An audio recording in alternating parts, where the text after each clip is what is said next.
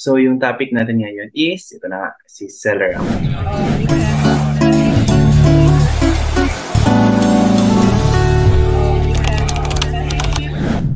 Tool na to is hindi lang siya profit calculator.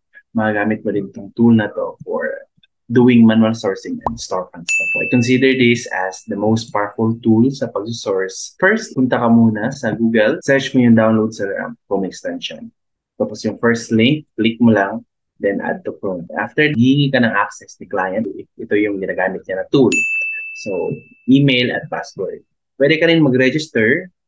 I think nasa around $90 in annual payment, I think. Next is, login mo lang. After mo login is, ito na yung makikita. Pag ito na, ibig sabihin may access ka na. Punta ka sa Amazon at napakita ko sa'yo kung ano yung itsura ni SaaS. Click mo lang yung icon ni SaaS at lalabas na tong sa gilid. Pwede mong ilagay sa right side ito or left side or i-floating mo lang. Kung gusto mo i-float lang. Akin dito, okay na ako sa right side.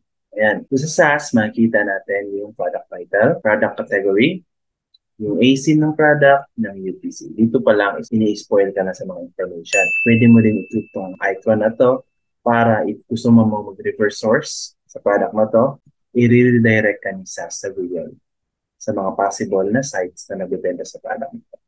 For example, ito Walmart, nagbibenta si Walmart for $23.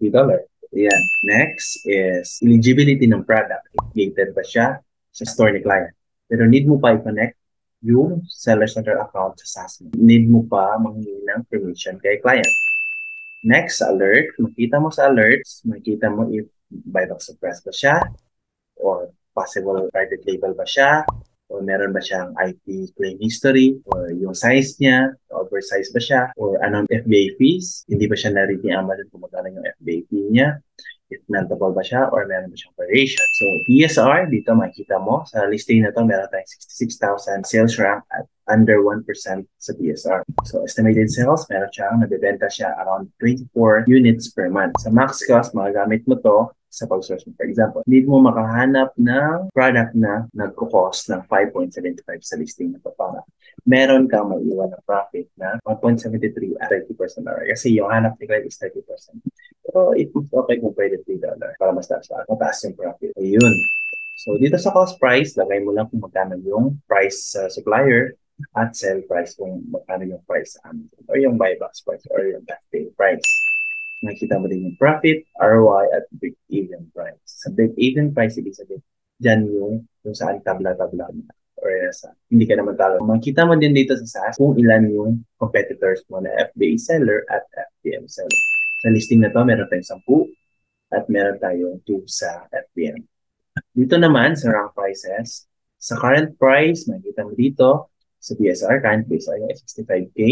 Sa buybacks is 19.19. Wala siyang Amazon kasi wala sa Amazon. FBA price dito. FBM 23. Keepa drops. Makikita dito. If na-change ba yung buybacks price niya within 30 days. Yung monthly sales niya, yung daily sales niya. Ayan. Pwede mo na i-set. Gusto mo makita yung 30 days average price, 90 days average price, 180 days average price or since nag-start yung listing na to. Dito naman, makikita mo yung alerts niya if meron na siyang system na alerts. Cost price, sale price, pareho lang sa taas. Pero if yung client mo, yung business model niya is FBM, pwede mo rin i-set dito. At patanggalin natin mga fees. Yung storage, kung ilan yung month bago mabenta yung product, set mo lang. Pero sa atin, since fast selling to, lagay mo lang 21. Kung small and light, yung product under $10, by August 29, mawawala na yung small light. So, nakikita mo din dito yung profit, ROI, max cost, total FBA fees, profit margin, break-even price. So, dito din, makikita mo yung number of FBA at FBM seller. So, yun lang yung mga information na makikita natin sa SaaS.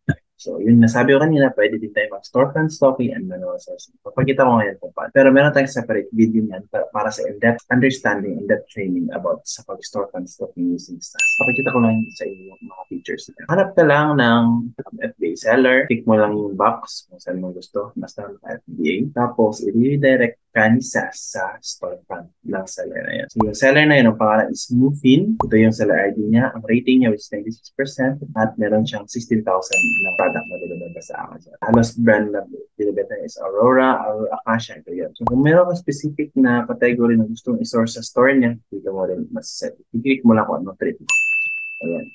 Storefront, makikita mo yung product. Yung BSR, yung max cost, kung nandyan sa Amazon at ilang seller. So, makikita mo din yung Keepa graph para may idea ka na kung profitable ba o may possible tanking price. Kung nandyan sa Amazon, pwede mo skip. So, mas madali na lang yung pag-storefront mo kaysa dati. Kasi dati, kailangan mo pa isa-isahin yung product kasi hindi mo makita yung actual numbers ng product. Pero sa SaaS, makikita mo pati yung Keepa. Nakikita naman. So, mas mapapadali yung pag-source. Pwede din tayo mag-manual source gamit yung Keepa. Let's say, gusto natin manual source yung Walmart. Punta tayo sa Walmart, pwede natin yung load. Ayan, hanap ka ng category, kung anong click mo na category. Let's say, grocery. Hanap tayo, like, coffee pods. Manual sourcing din mo talaga, okay, sa isang product.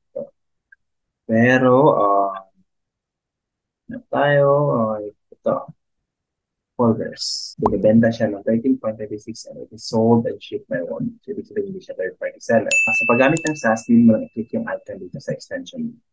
Tapos, si SaaS na yung magmamatch sa product from supplier to Amazon gamit dito. Tayo natin yun. Sana sa 10 tayo sa unang product. So, dito, 24 count. Hanap tayo magkapara sa 22 count, pack of 6. Ito, 24 count, pack of 3. So pack of 3 siya ng ganito. Ibig sabihin yung price niya is around 49 or 50 or 49 something. Click natin itong A or gusto ko siguro click mo lang dito para dito ka na mag-fill. So, yun ang mahal. Hindi pa rin ang abot. Ayun, ganun lang. So, mas mapadali na yung pag-manual source mo at pag-store. But don't worry, man, mas in-depth training about it.